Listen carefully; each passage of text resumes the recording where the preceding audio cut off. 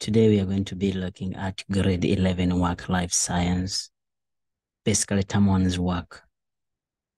That is biodiversity and the classification of microorganisms.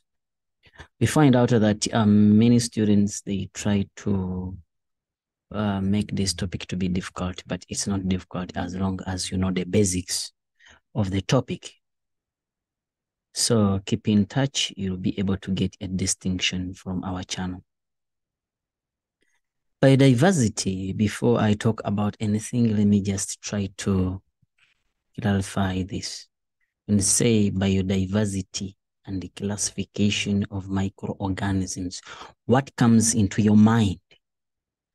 Biodiversity and the classification of microorganisms. Bio means life. Diversity means how different these lives are, where they are formed. So it means that you have different kinds of life in different areas. And then classification, it means that you are categorizing these organisms. You are categorizing them. How diverse they are, how broad they are, that is biodiversity, their lives, how broad they are, and their classes, their groups, the different groups. But we are not looking at all the organisms, but we are looking at what we call the microorganisms, which in this case, we are looking at the organisms which you cannot see with your naked eyes. That's why I call them micro. So you can only see them using a microscope. Yes, a machine or an instrument which is used to see organisms or things which are very, very, very, very small. So organisms which are very small, you cannot see with your naked eyes. So in this topic, you expect to see or to talk about the bacteria, talk about the virus, you talk about the fungi, the microorganisms, the organisms which you can't see with your naked eyes. However, because we start from the simplest to a more advanced, so we will keep on advancing these organisms until we reach human beings. By the time you reach human beings, you'll be in grade 12. So in grade 11, we look at the simplest organisms until you reach the plants. All right. So this is grade 11 and Saidi, as usual, Thunder Educ, or any relative channels. Don't forget to subscribe so that you don't miss any classes. You can join our classes so that you can, just below you'll see a link says join.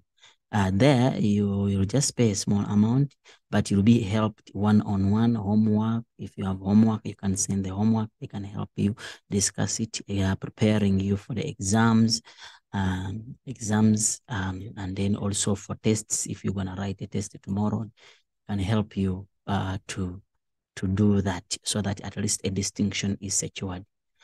Our material is there on our website, yes, but the people who are already subscribed, they will have better offers than the people who have not subscribed.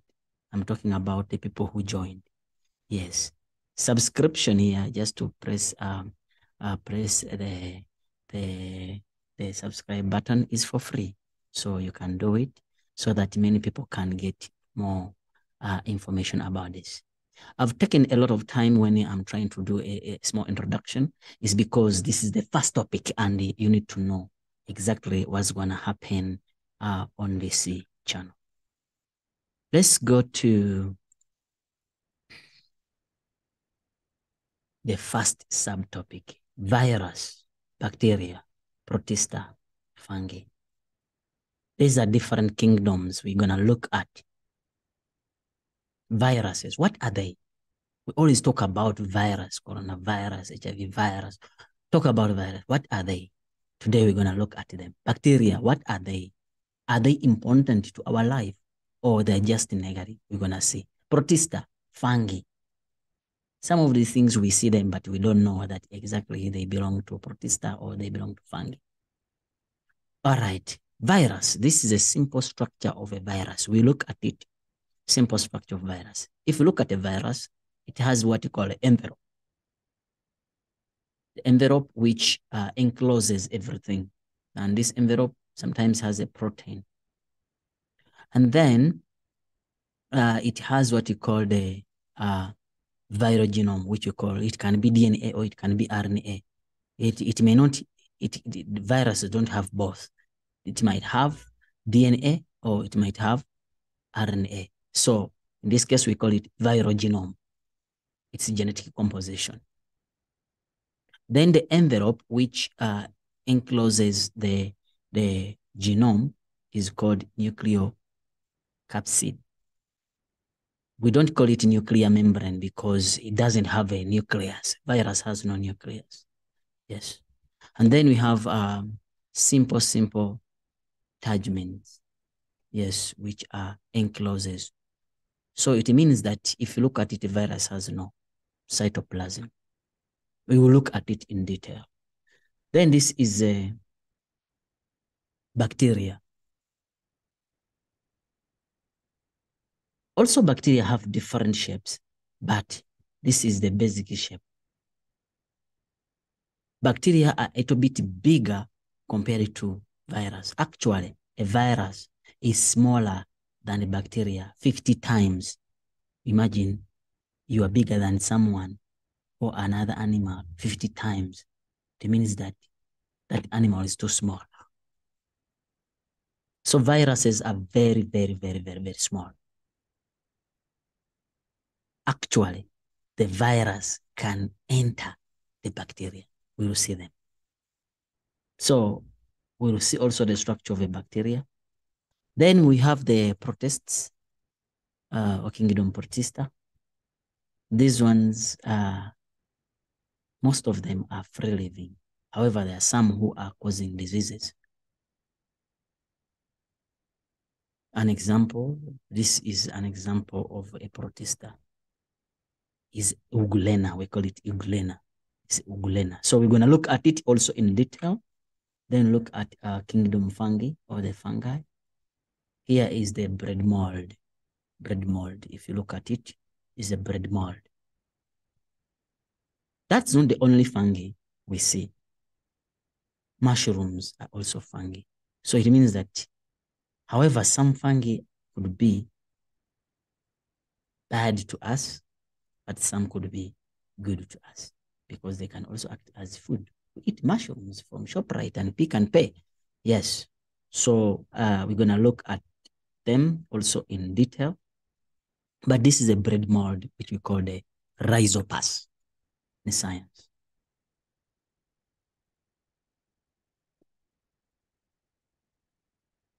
So this is also an example of a fungi. Now, it's grade 11 work. Let's start our topic without wasting time. Biodiversity is basically all different kinds, all different. You see, this is a marking point. I put it in different color, is a marking point. All different kinds of lives found in one area. One area in this case could be the earth. So it could be small or it could be as big as the earth. For example, the wide variety of plants, how plants are different. If they will give you homework and ask you, go and count how many plants do you have in your area, how biodiverse those plants are in your area. It means that the different lives of those plants in your area, they are diverse. Those plants are diverse. All right. Animals. Just look at dogs in your area. How many kinds of dogs do you have in that area? Look at humans. Actually, you are born with your sisters and brothers, but you don't look exactly the same. That's how diverse you are. Different species, different organisms. So we don't only stop there. Also talks about the microorganisms. All these organisms, they are found on the earth. So all different kinds of life found on the in one area. So if they ask you to define what is biodiversity, and if you stop where the color is stopping here, it's fine. This is just an explanation of that. They can be microorganisms. Micro means small. Yeah, this is supposed to be microorganisms. Macro. Okay. So it must be macroorganisms, which means big. Yes. Or it could be microorganisms, which means small. Micro comes from the word small. Macro means big. Yes. Macroorganisms. You can see with naked eyes, or you can't see with the naked eyes. Could be unicellular or multicellular. Uni means one. Unicellular. One cellular, which comes from the word cell. Or multi, many cellular cells. So it could be many cells. For example, us, we are multicellular. We have billions of cells in our bodies. What about amoeba? What about paramecium? What about the bacteria? What about, so those are one cell. But one cell, it forms a real organism. Some could be useful, these organisms. Some of them could be useful, while others could be harmful. Not all organisms are useful to us, however much they are surrounding us. Some of them are useful, some of them are harmful. So if they're harmful, it means that in most cases, we can classify them as pathogens. They cause diseases to us, because the only way they can be harmful to us is to bring about diseases. So they can be classified as pathogens.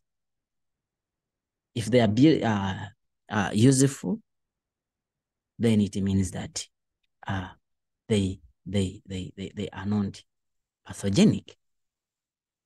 Yes.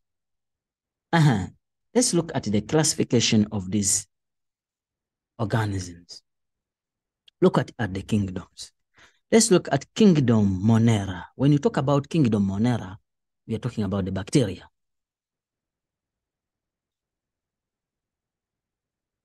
We can bring in exam to which kingdom do bacteria belong? Plantae, Animalia, Fungi, Protista, Monera.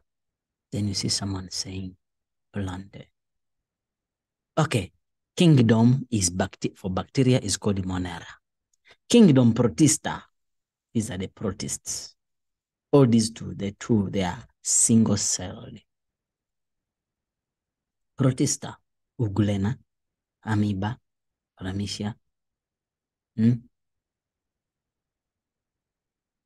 So all these are single-celled organisms. So when they become single-celled, before is the simplest, then you keep on developing. Yes. Then kingdom fungi. These are fungi. We saw them. Some of them are single-celled, some of them multi-celled. Yes, multi-celled, yes.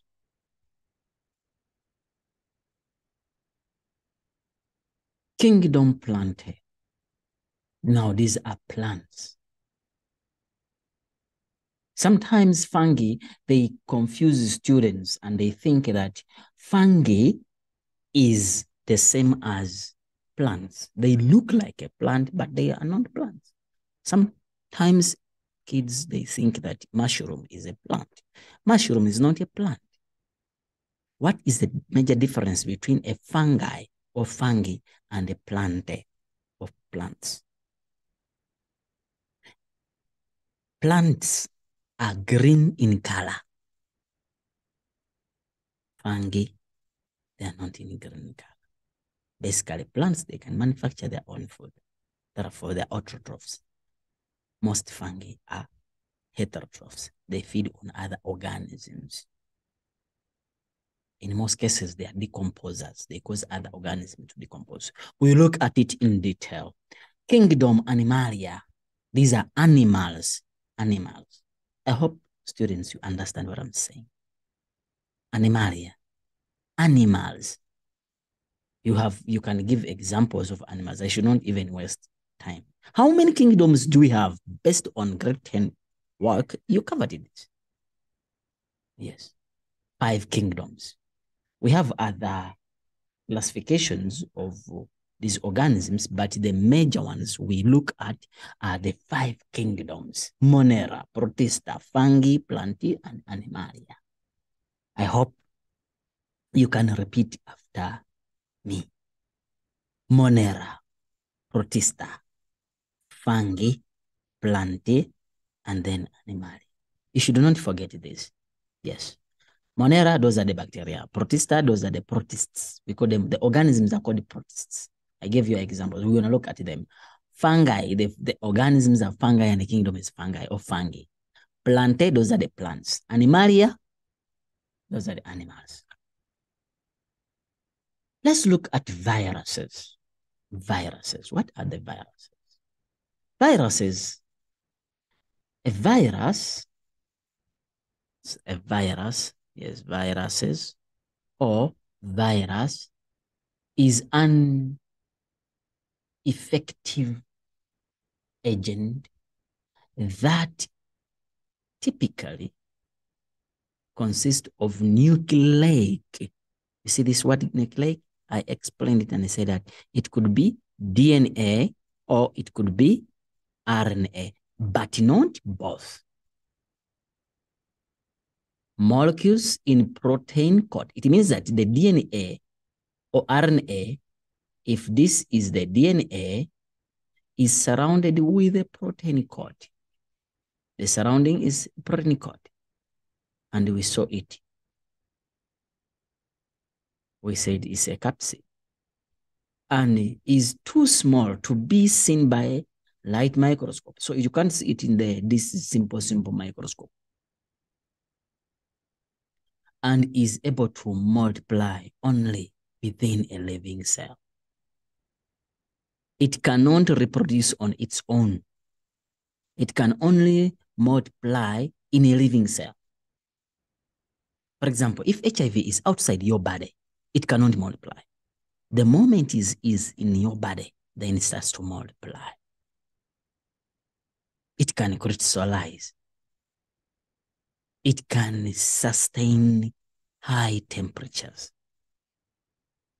So it has unique characteristics which are different from other organisms.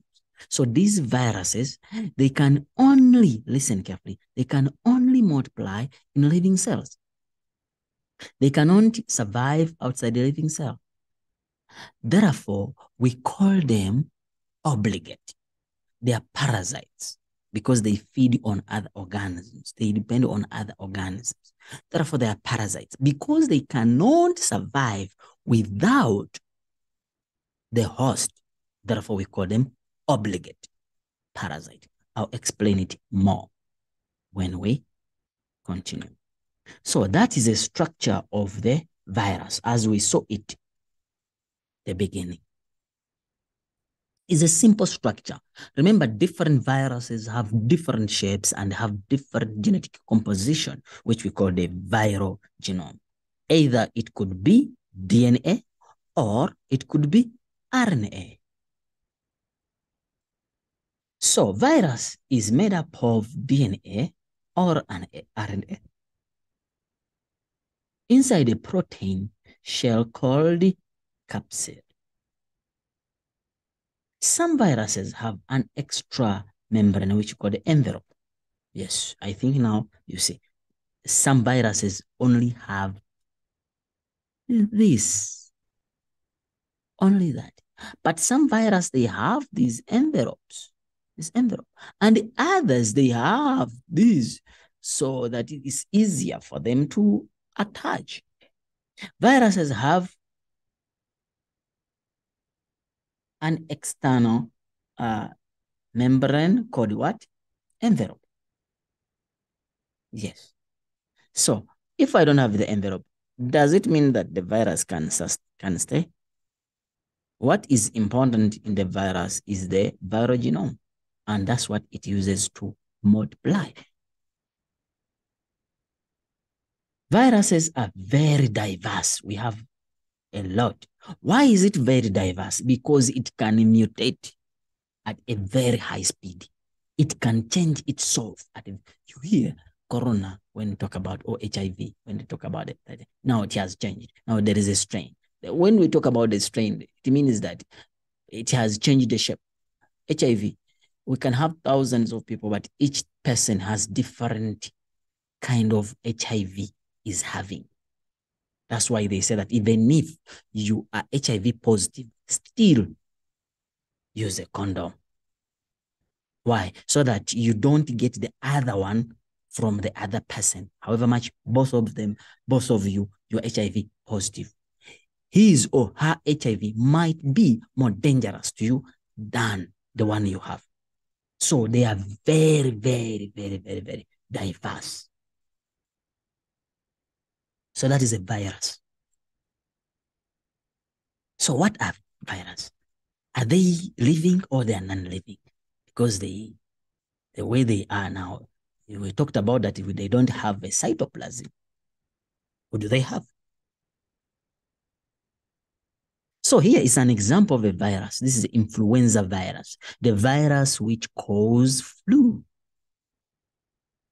And then this is a bacteriophage. Why do you call it bacteriophage? It's because it's a virus which attacks bacteria. The virus are so unique in such a way that the virus itself can attack another virus, which you call the virophage.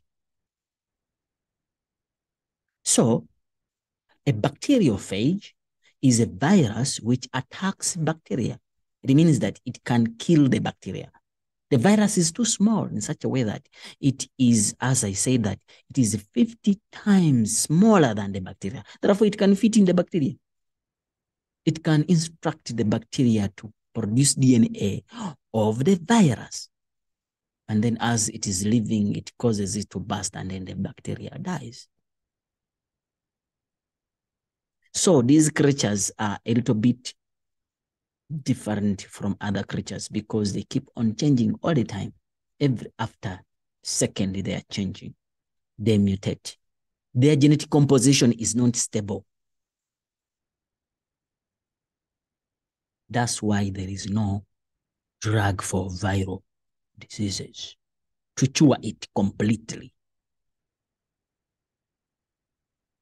Why? Because they keep what? They keep changing and changing and changing. Okay. Bacteriophage is a virus which attacks the bacteria. I explained this, that this one attacks the bacteria and kills them.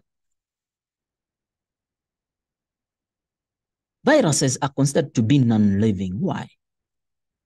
Why are they considered? Do viruses live? Yes. Do viruses don't live? Yes. Okay. Do virus living organisms? Yes. Do virus non-living organisms? Yes. What are they now? They are living organisms. They're not living organisms. Oh. Do virus living organisms? No. Do virus non-living organisms? No. What are they? They're just non-living, not non-living, because they have both characteristics of living and non-living. What are some of the characteristics of non-living organisms? They are not cells. They are not cells. Why do we say they are not cells? Because they don't have a cytoplasm.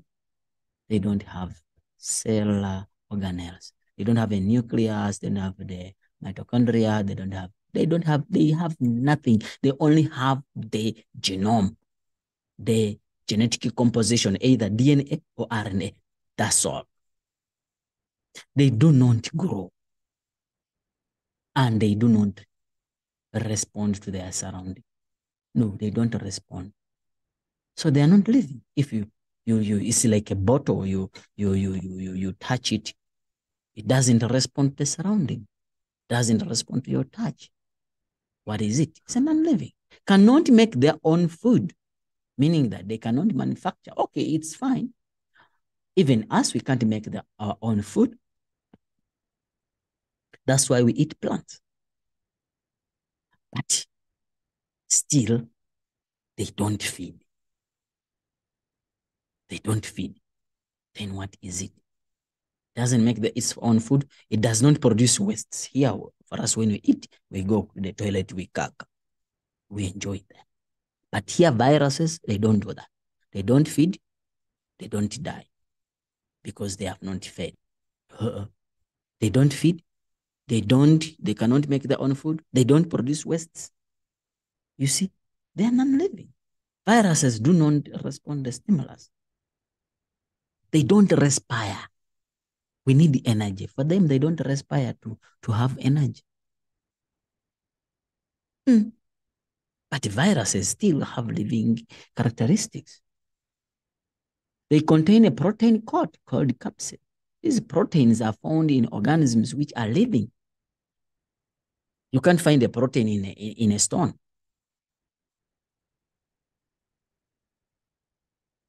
You can't find a protein in a bottle. No. So they contain a protein called capsid. They have a nucleic core containing DNA or RNA, but not both. I explained this. One or other, but not both. Either DNA or RNA. Yes. HIV, what does it have? Does it have DNA or RNA? Homework. Capable of reproducing only when inside the host. They cannot reproduce on their own. They can only reproduce inside the host. Therefore, we call them obligate parasites. Please don't forget this because we like to ask you this. Parasites. Viruses are obligate parasites. Parasites which cannot live without a host. For them, obligate parasites. Yes. Look at the bacteria. Bacteria belong to kingdom Monera. We saw it. They are found everywhere. Now think about anything, anywhere you can think about. You'll find bacteria.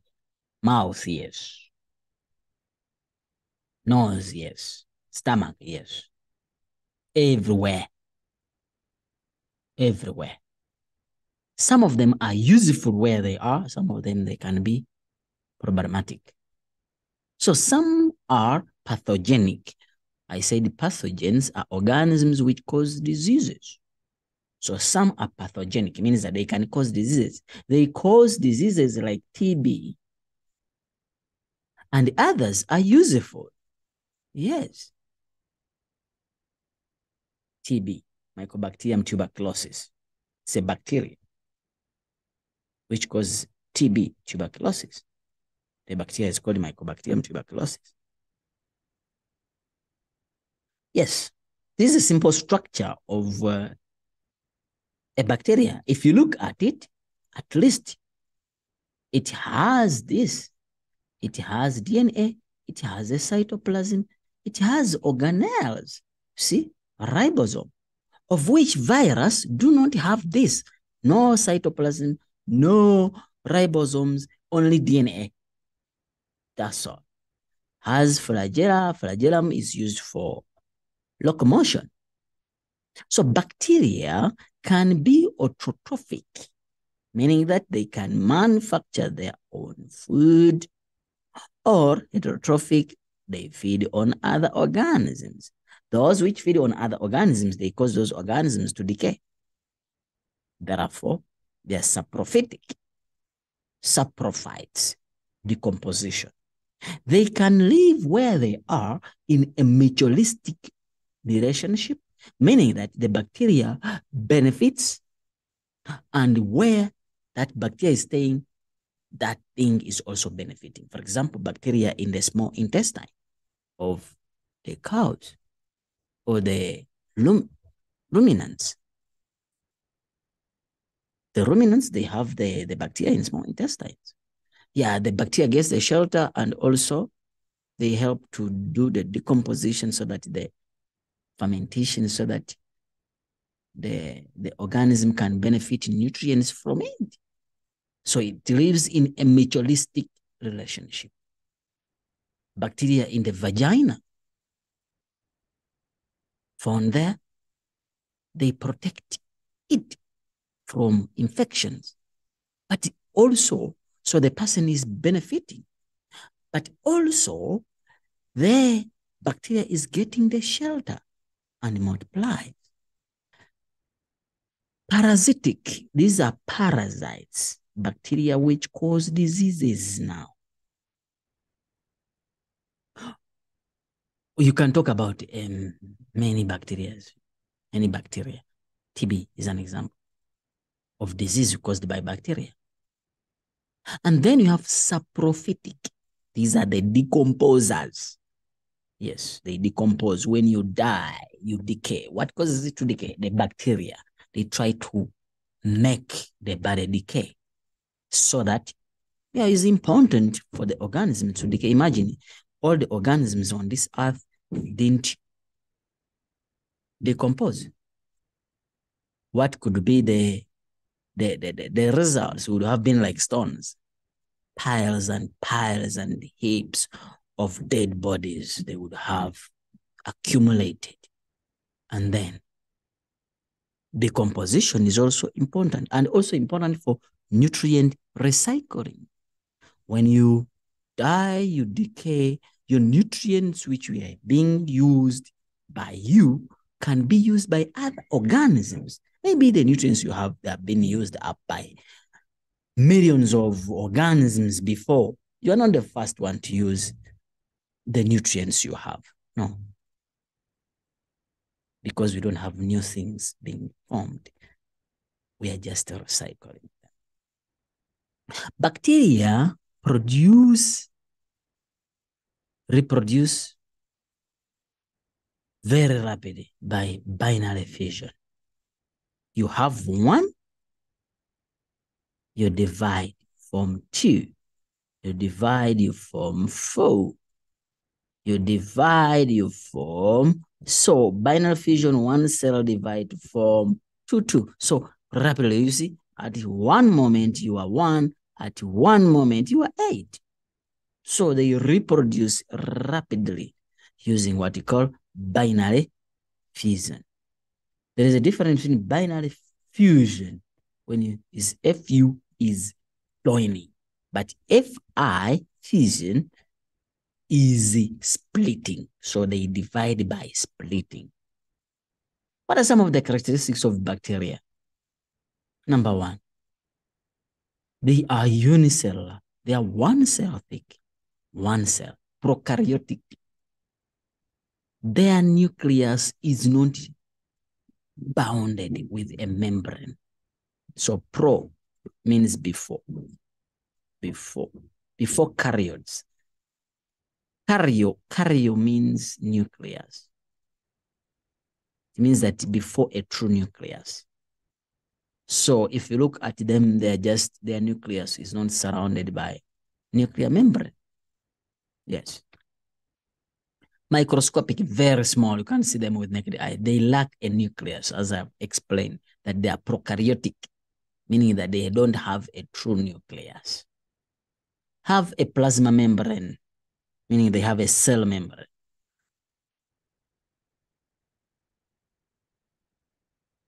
Bacteria are classified in 2 groups according to the shapes, the basic shape. The one which is in form of a sphere, we call it cocci. Cocci. If there are many, cocci. If it's one, coccus, US. Rod, the one which is in form of a rod, we call it bacilli. If there are many. If it's one, bacillus. The one which is in form of a spiral, yes, we call it spirilla. Spiral. And the one which is in form of a comma, we call it vibrio, comma-shaped. Vibrio, an example is Vibrio cholera. Vibrio, yes. Cocci, coccus, if it's one. Bacillus, if there are many. Bacilli, if there are many. Spirillum, if it's one. Spirilla, if there are many.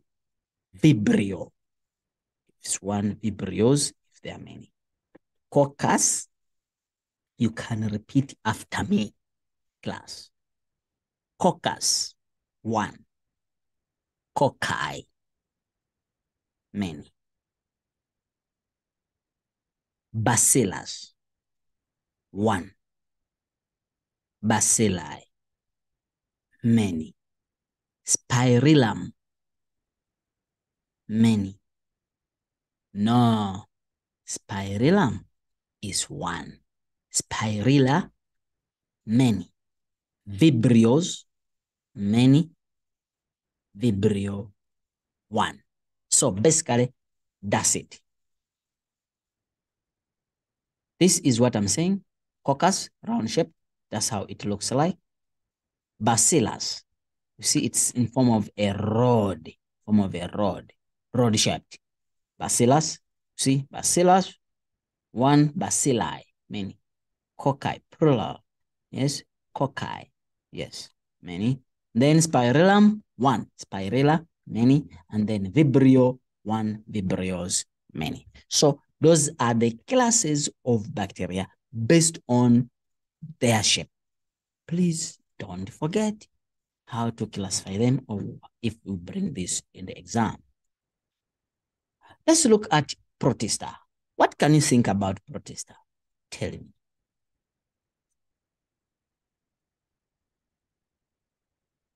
Okay, protista are prokaryotics. Do they have a nucleus? Yes. Is it surrounded?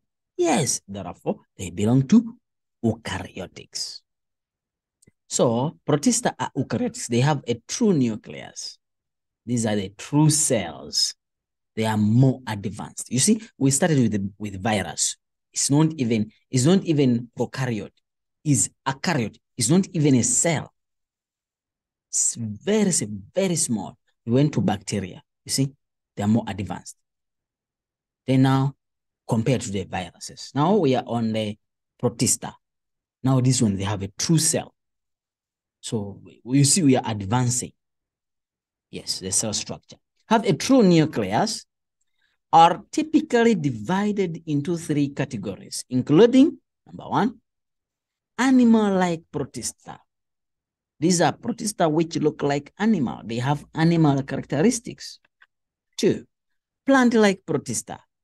They look like plants. They have characteristics of plants. Maybe they are green. Three, fungus-like protista. These are fungus, like maybe they can cause organisms to decompose. So we call them fungus-like. They're not fungus, they're not animals, they are not plants, but they are plant-like, animal-like, and fungus-like protista. Protista vary in how they move, which can range from Syria are simple structure, if that's a cell. They're just short like that. They beat in one direction.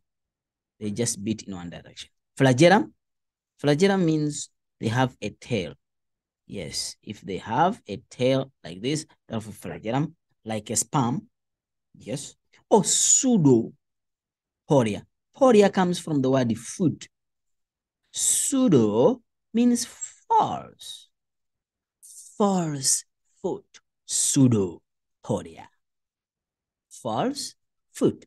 Pseudopodia. Flagellum is a long tail. Cilia is a short. And in most cases, cilia are many. They're like your hair when you have just cut. They just beat in one direction. Flagellum beats in both directions. Yes, the same way you see maybe a fish. Yeah, it has a tail. but it beats in both directions. And then pseudopodia, they have a false foot. A false foot is a foot, but not a real foot. We just call it foot because it is used to move. What are some of the characteristics of protista? They are actually aquatic. They live in water, present in soil. You can find them in soil or in areas with moisture. So it means that they require wet environment, not dry area. You can't find protista in a desert because there, no moisture, not even aquatic environment. Most protista or protists species are unicellular. However, they are unicellular, most of them one cell organisms. However, some of them, few of them are multicellular. You see, now we are from simple, now we have started to have some few which are multicellular. Now the next one, you have to expect it to have more multicellular. They are eukaryotic, meaning they have a true nucleus, or the nucleus is nuclear. The nucleus is bounded. They have bounded organelles. They may be autotrophic or heterotrophic, meaning that they can manufacture their own food or they can feed on other organisms. If they can manufacture their own food, therefore it means that they are green in color. They can trap sunlight, or they can't. They're going to be heterotrophs. Symbiosis, this is the relationship between the organisms, observed in members of the class seaweed. For example, an example is a seaweed. How is this symbiosis? Both are benefiting, so it's mutualistic. The seaweed provides otters. The otters protection, and in turn, the otters eat the seaweed urchins or lichens that feed on the seaweed. So the urchins, they feed on seaweed. Therefore, what they do, the otters, they try to feed on these urchins which feed on seaweed, and then the seaweed provide protection to the otters, so that they are not being taken away, or they are not being taken away by the predators. Yes. So this is a kind of relationship which benefits both. Yes. It benefits what? Both. Parasitism is also another observed in protists. Species like Trypanosoma. Trypanosoma, these are is a protista which causes sleeping sickness. It used to be in Africa a lot. Trypanosoma, trypanosomiasis. Yeah. So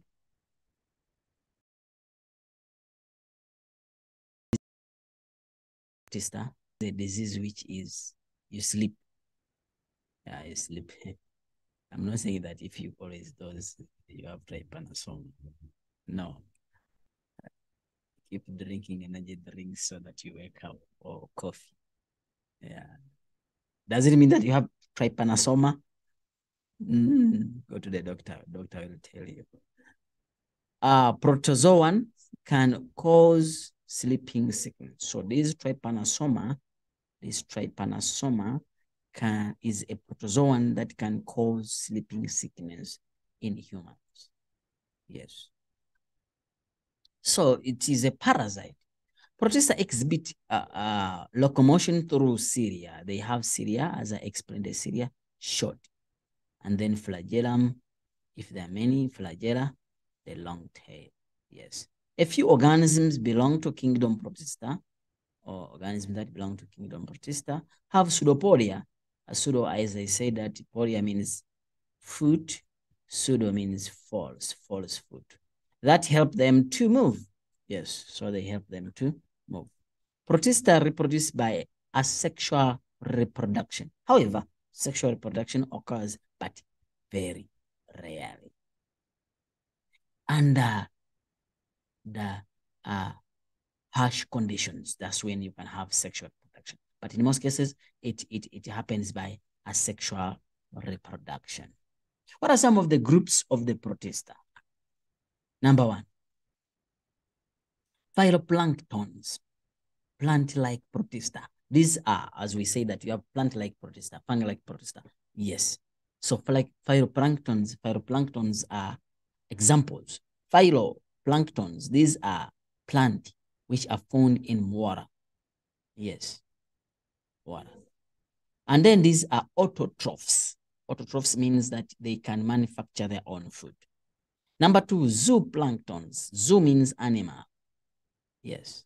So animals, these are animal-like protista. Because they're animals, they are not green in color. Therefore, they are heterotrophs. They feed on other organisms. And these ones, they can move because they're animals. That's why we say that they're animal-like protista. They're not animals, but they have the characteristics of animals. Therefore, they're animal-like protista. Fungi-like protista. These are also heterotrophs because they are fungi. They are not green in color. They have cells with the cell wall and reproduce by forming spores. Spores could be the small structures. They could be gametes for these organisms. Could be the sperms and ova. Yeah, in this case, I think when I say that, you'll be able to understand. Yes, spores. Yes, they are used, so they are being blown away by water or by air, and then when they reach there, they germinate. Yes. Examples of protista is amoeba. Amo means shapeless. We call it amoeba because it doesn't have a shape. It keeps on changing. Yes. Euglena, we saw it with a long tail. Paramecium, this one, they are free-living organisms which don't, they are found in that water, but is a free-living organism. It doesn't have any problem to a human. Deer, this one is the one which is dangerous. It causes diseases, this one. Yeah, it's also an example. And then diatoms, these are found in wet environment. Look at this. Okay, Plasmodium is the one which cause malaria. It's not a mosquito which causes malaria. No, mosquito is a vector. It transports malaria. Causing organism, which is Plasmodium. Yes. So here is an example of amoeba. It is shapeless. You look at it like this at this time. After you turn, when you come back, it's different shape. So this is amoeba. This is a euglena, yes. And then this is the paramecium. That's how it looks like. And then this is there, which it looks like this. Yeah. Among all these are free-living organisms. It's this one which is dangerous. There. Lastly, but not the least, let's look at fungi. Fungi are eukaryotic organisms that include microorganisms. Yes, such as yeast, molds, and mushrooms. Yeast, even when you are baking, molds, bread mold, mushrooms, mushrooms. So those are some of examples of fungi. Fungi are eukaryotic, obvious, because we have seen that the other one is not even eukaryotic, not even prokaryotic. Is eukaryotic, is not a cell. That's a virus. When you keep on bacteria is prokaryotic. Then when you come to protista, we said eukaryotic. Definitely, the next one, fungi, is more advanced than the protista. Therefore, it is prokaryotics. Sorry, is eukaryotic. So it means that they have a nucleus with the perfect shape, or the nucleus is surrounded with the membrane, which you call the nuclear membrane. Then we have they are heterotrophs, meaning that they cannot manufacture their own food because they lack chlorophyll. They feed on other organisms. Fungi are saprophytic, meaning that they live off dead organic matter, meaning that they decompose the organisms. Yeah, these are some of the decomposers. If they ask you to give examples of decomposers, you give fungi, you give bacteria. Those are the major decomposers we know. Or parasitic, meaning that they can cause diseases. They can cause what? Diseases. Some are pathogenic, meaning that they cause diseases or they carry diseases. And then the body of the multicellular fungi are made up of threads called hyphae.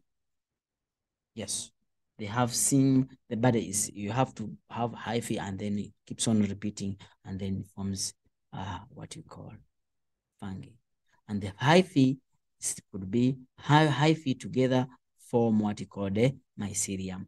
Mycelia if it's many, mycelium if it is one. It's like a stem-like. Yes, it's not a stem because it's not a plant. Yes. The hyphae are often multinucleated. It means that you have more than one nucleus. More than one nucleus. It means that they are multinucleated. Yes. Those who want to join our class, click on that join button. Ask your parent to pay for you that simple amount, then you get maximum help from our channel in different subjects. Basically, maths, physical science, life science, geography. Yes, and more subjects are coming like accounting, economics, all those subjects are coming. Yes.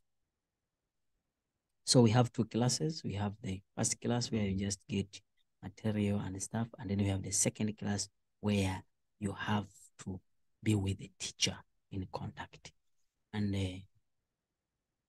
not that expensive, less than 200 per month. Okay, structure of the mold or bread mold. Oh, this is bread mold. This one is of bread mold. Yes. Here is an example. It depends on an example. Here is a structure of a bread mold. Spiralium. This is a ball which has pores. It bursts. When it bursts, it raises the spores. That's why it's called sporangium. Spore, from the word spore, sporangium. Sporangium. Spore. Don't go to the exam without knowing this. Ne? Then sporangiospore is the stem. Could be the stem. Then we have what called a hyphae. See, it is multinucleated. Yes. And then you have the rhizoids. Rhizoids, they are not roots. They are root-like. They are root-like. Therefore, we can call this a thallus. Yes. So this is a bread mold we were talking about. Check how it looks like. Bread, you know this bread, what happens to the bread when you keep it in the fridge for a long time? Yeah, that's what we are talking about. It's a bread mold. So I'm going to stop here. When I come back, I will start with roles of virus, bacteria, protista, fungi in maintaining the balance in environment. Do virus have an advantage to us? Yes. Do bacteria have an advantage to us? Yes. Do they cause diseases? Yes. So meaning that if a person is sick, it is important to us. Yes, it's important. Imagine everyone is here and there's no death. What will happen? Okay, we'll discuss about that when we come back in our next class. Keep in touch. Don't forget to subscribe, like, and share. Thank you very much for attending. Drop your questions in the comment below. Get the link for more resources, and also join our class by clicking join. Take the second one, is most preferred. Why? Because you get maximum attention from us. And then we see that you get distinctions. Thank you very much.